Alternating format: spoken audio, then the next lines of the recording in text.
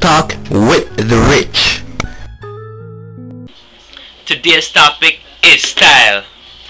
Everyone is created different in this world and everyone dresses different. Some people may dress the same as others, but that's just their style.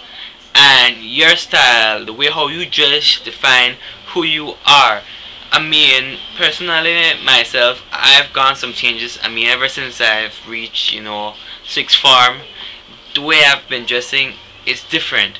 But I feel comfortable the way how I dress, and that's what everyone should do. I mean, you shouldn't wear clothes because you see everyone else is wearing them. There are two things when it comes to style.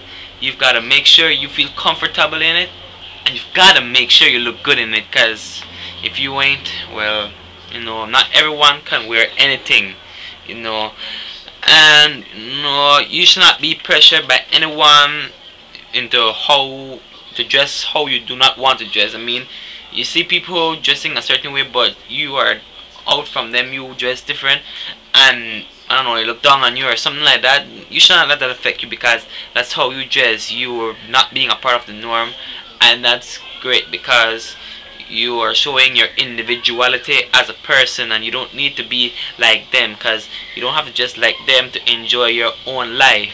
You dig?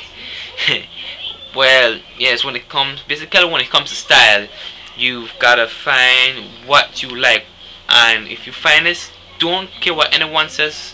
Don't worry about what they say about how you dress, about if you're stylish or not, whatever. If you feel comfortable in that, then you should keep dressing like that.